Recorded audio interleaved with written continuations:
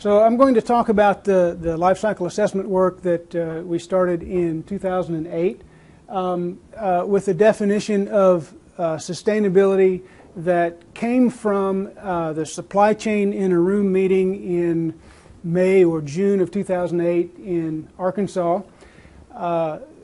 Everybody had lots of conversations, and among the things that came out of this conversation in Arkansas was this definition. So to provide consumers with nutritious dairy products that support the industry, support the environment, and improve the sociology, rural sociology in particular, but as the Brundtland Commission pointed out, that we enable not only economic and viable production today, but for future generations. And so resource conservation is really important. So in that context, thinking about stewardship, again, pointing to Jude Capper's paper that was mentioned by David in just the previous slide and others today, we see that the total milk production over the past 50 years has been increasing. The total number of dairy animals has been decreasing, and the animal per animal production has increased up to about 9,500 or so kilograms of milk per year. What does this improved efficiency mean in terms of sustainability and stewardship? Well, less feed is required, less land area, therefore less pressure on biodiversity, etc. Less water, fewer greenhouse gases. All of this has come about through this list of technological improvements, mechanization, better genetics, better rations, preventative health, and animal welfare. All of these things have led to this continuous improvement in the dairy industry, which we hope to be able to continue. So why conduct a life cycle assessment? And I'm going to operate on the assumption that most of you know what an LCA is, but very briefly, we track resource inputs and energy material flows from the extraction of coal necessary for electricity all the way through production of everything necessary to get milk to the consumer, including the disposal of packaging or milk lost, wasted during the anywhere along the supply chain, accounting for all of that. Why is that important? Frankly, many of the things that we understand from LCA are relatively common sense, but we can measure it, we can quantify it, and we know that if we don't measure it, we're unlikely to manage it, or at least not to manage it as well as we could. Another thing, given the interest in the consumer, it provides a baseline against which future improvements can be benchmarked. How much has our carbon emissions and or other environmental impacts, how much have we improved over time? So we can benchmark that with a life cycle assessment. And importantly, with regard to the topic today, mitigation and adaptation, we can identify opportunities for improvement in the supply chain. So it was a large study. It took us about 2 years to work through it all. And in the end, we can calculate, benchmark, and communicate the environmental performance of the dairy sector. We did that by sending out about 5,000 surveys. We got about a 10% rate of return, which some people think is low, but we were thrilled to get that many because it was a, well, really hard survey, as Rick, who was involved in that process, can attest to. 43 very difficult questions that required them to go back in their records and pull out information. So it was not qualitative. It took them many hours to do it. We worked with several co-ops, and we have a database of over 200,000 round trips for milk transport from the farm to the milk processor, 50 plants milk processing plants responded with detailed information, and all of this was supplemented with peer-reviewed literature, expert interviews, information from publicly available databases. It was a grass-to-glass or cradle-to-grave analysis, all the way from crop production through distribution, retail, and including consumption and end-of-life assessment. So looking at the fluid milk section of the dairy, fluid milk products, fluid milk meaning that which is consumed as a beverage, the carbon footprint. Here's the big picture. Not surprisingly, about 72% of the total carbon footprint is accounted by the time the milk leaves the dairy farm gate. The units here are teragrams of CO2, which is equivalent to million metric tons, which we've seen. In life cycle assessment, we do an accounting so that the product of interest carries the burden, and any additional products which are generated in the supply chain carry away some of the burden. And so we see on the top of the Sankey chart here, at the farm gate, about 4 teragrams are allocated to beef, that then the beef sector absorbs that. There is also excess cream. We don't, as consumers, use all of the cream that's produced in beverage milk, and so that was actually surprising to us, that there's a larger amount of carbon dioxide equivalents that leaves the fluid milk system associated with cream than with beef. And then you can see along the bottom some additional inputs to the system: transport to the processor, the processing itself, packaging, retail, and consumption. The net result is about 35 million metric tons for fluid milk, which translates to between 15 and 20 pounds of carbon dioxide equivalent per gallon of milk consumed. So that's the big picture. A bit of another view on the big picture comes from here. We see across the x-axis the stages in the supply chain, and the bars in terms of teragrams of CO2 emissions, CO2 equivalent emissions. We see these different colors, and in the field about half and half between really nitrous oxide and fuel combustion. On the farm, as we've already seen, about 50-50 between enteric methane and manure management. The processing, retail, and consumer are dominated by electricity consumption, packaging, by chemicals, and transport, not surprisingly, by fuel consumption. So by understanding from a life cycle perspective what is contributing to the footprint, we can begin making more intelligent choices about how to apply mitigation strategies. By knowing this quantitatively, we can better assess how we can improve. Another major understanding from the survey data is shown in this slide. So it's the box whisker chart. So half of the farms are in the box, and then the whiskers go out to down to 10 and up to 90%. And so the dots then are the worst 10% of performers here and the best 10% of performers down there. So about 50 farms represented here and 50 farms represented here. And what we see is a tremendous variation in farm gate carbon footprint. Why is that important?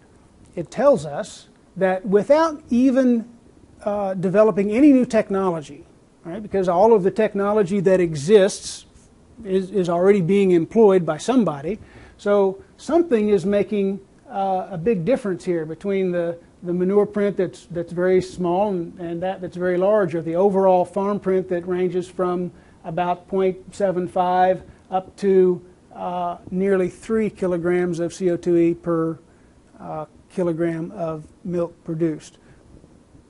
Understanding that means that by technology transfer, really, from the better performers to the poor performers, we can improve the whole sector's performance. Doesn't really help us on individual farms and where to look on individual farms, but thinking about sector level improvement. And to be honest, the atmosphere doesn't care about individual farms. It cares about the total CO2 emitted by all of us, but at the sector level it's quite important to think about that. We looked at region and size effects as well. And you can see that there are some regional and size effects, although the error bar shown by the black bar here suggests that for the most part there's a lot of overlap and that we may not really have statistically significant differences.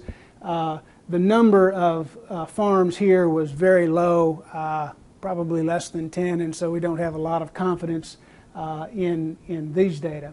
One thing that I do want to point out, though, that's I find really interesting about this is here in Region 4, we see that there's relatively small variation associated with farm size at the top level, at the total farm emission level.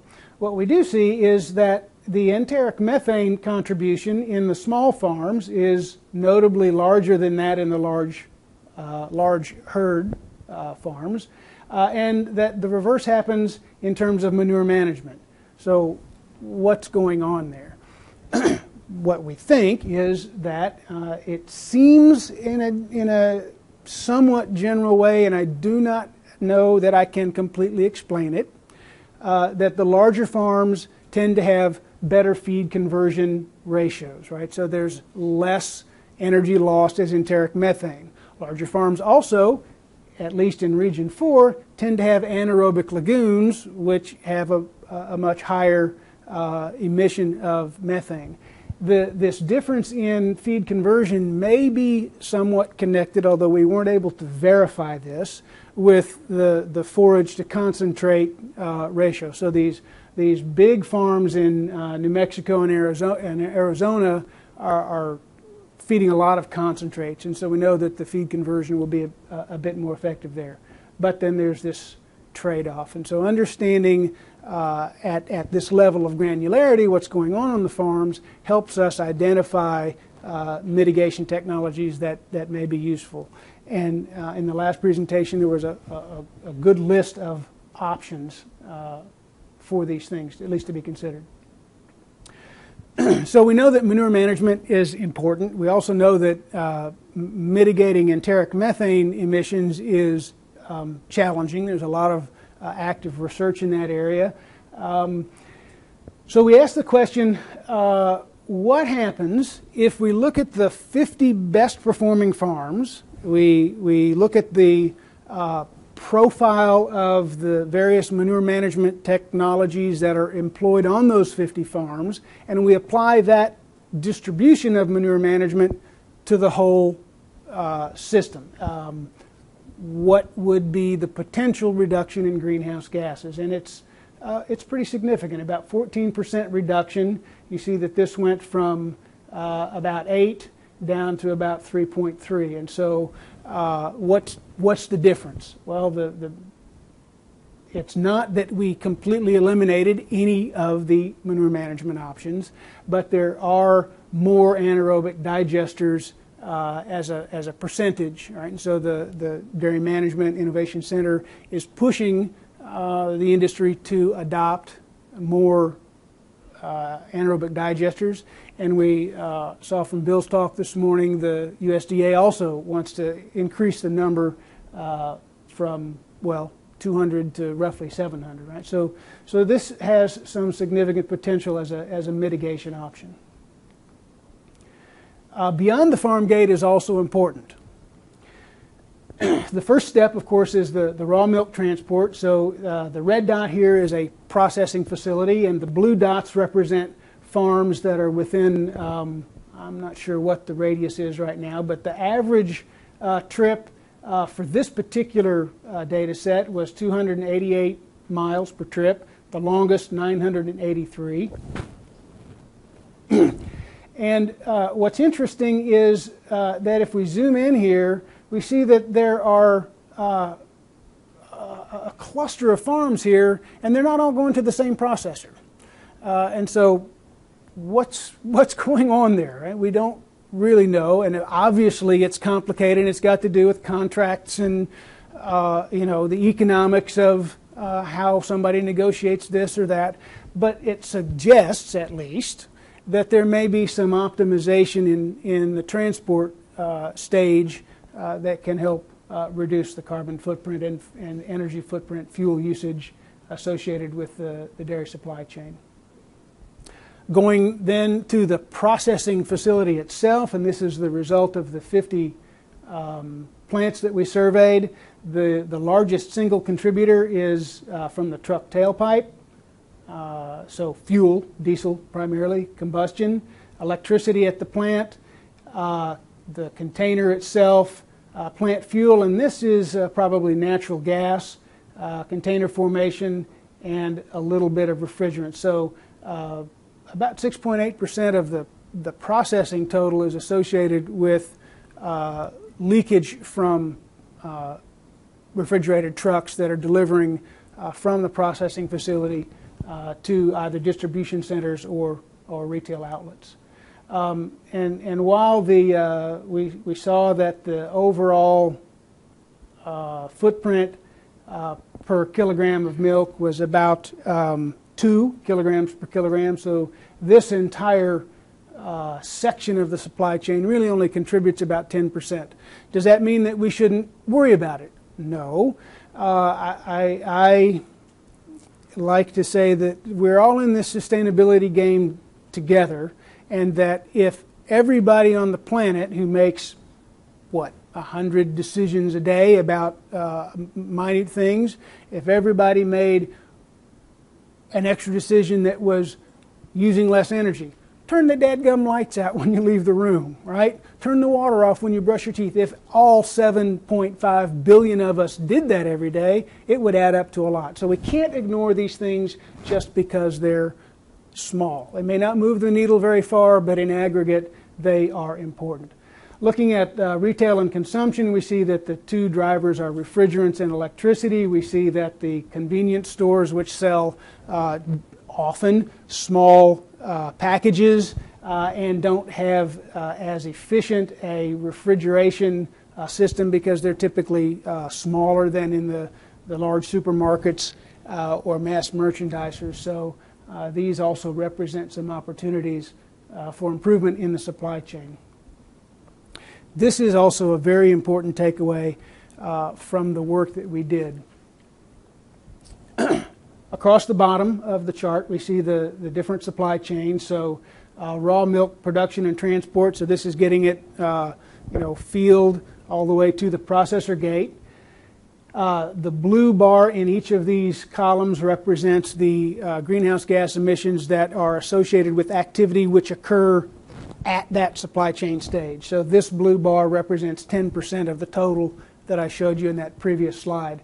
The green in each of these represents the emissions which actually occur on the farm or before the farm, but are associated with milk that is lost or wasted in the supply chain. So there's a 1 or 2% loss at processing, there's a roughly 3% loss in distribution centers and retail, and consumers waste about 20% of the milk that they purchase, either because little Johnny didn't want to finish his milk because the Cheerios are all gone, or it went bad in the refrigerator.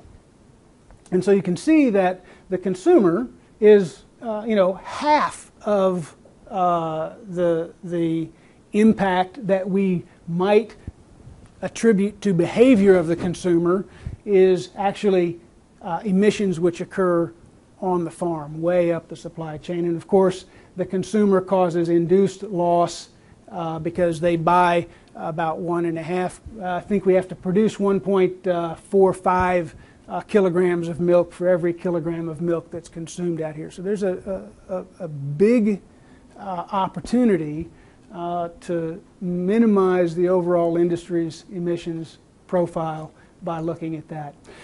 It's not a good idea, as we heard this morning, to look at a single metric in making sustainability decisions. So I want to touch on water footprint.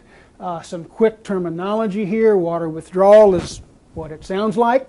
Blue water consumed is the loss of available surface or groundwater from a catchment, a watershed that may leave with the product. It might be evapotranspired, or it might be hauled in a truck because of fracking. Who knows?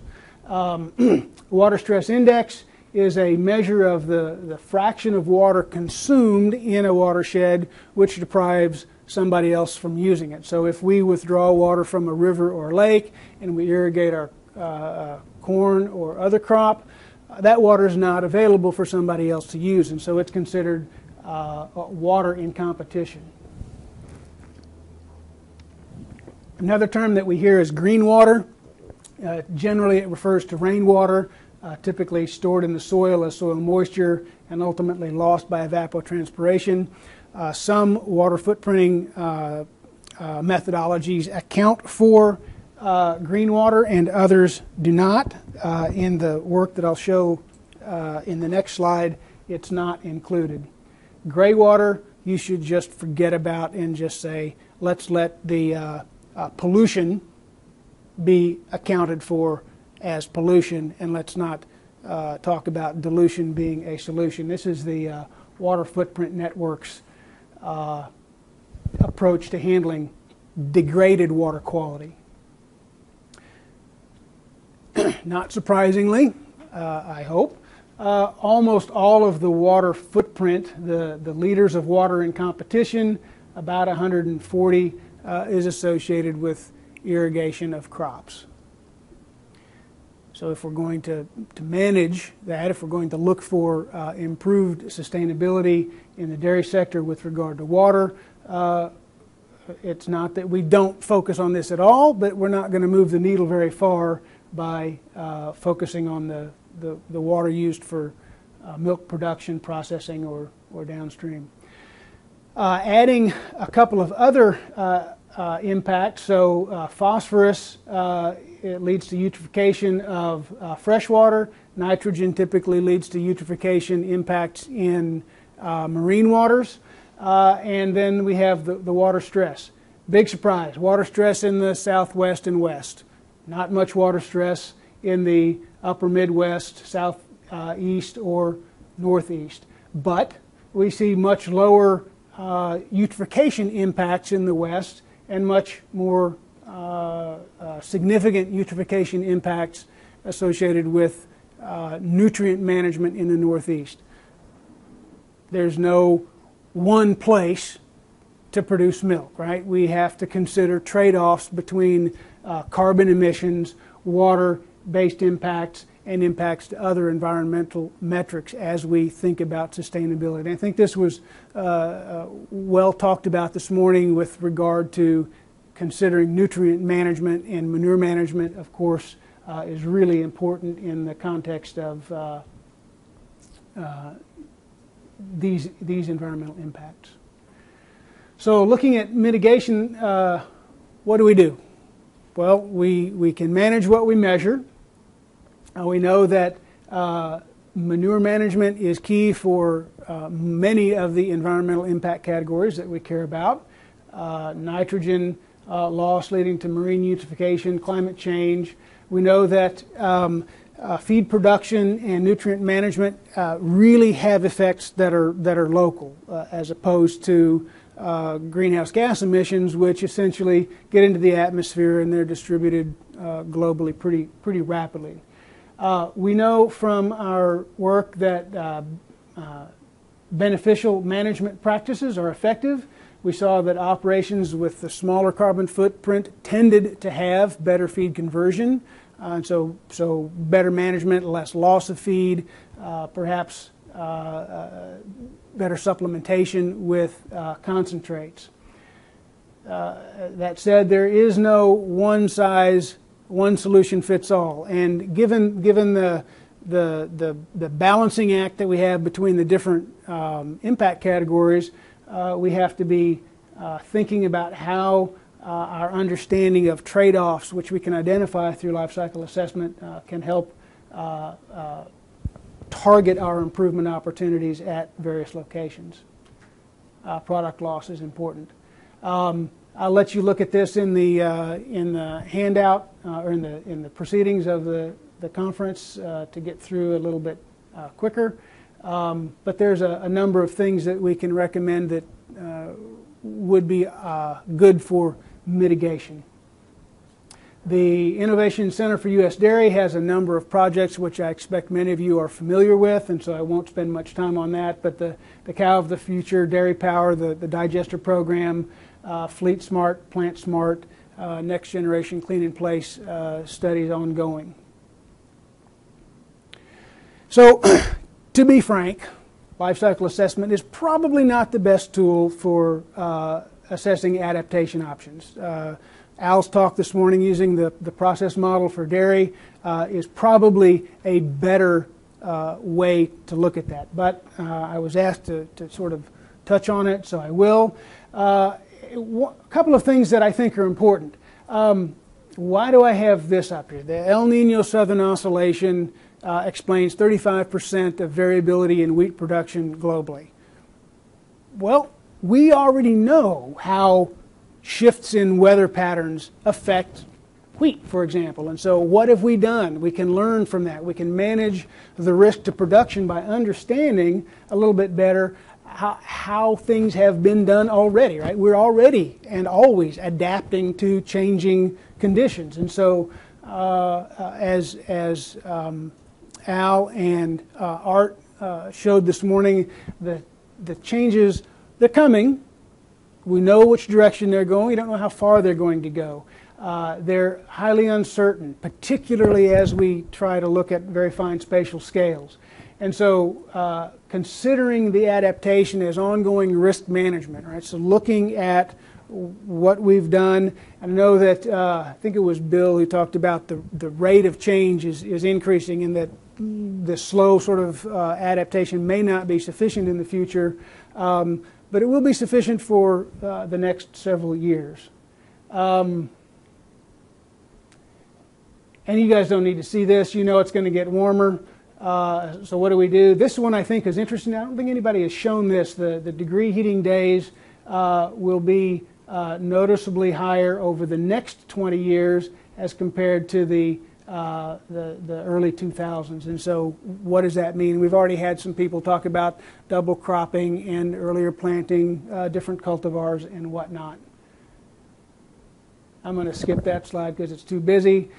This was an interesting one looking at the FAO Climate Smart Livestock Program. Again, I'll let you look at the details, but some assessments of different adaptation technologies and how effective they may be as an adaptation or a mitigation strategy, some constraints to adoption, and that's it. Any questions?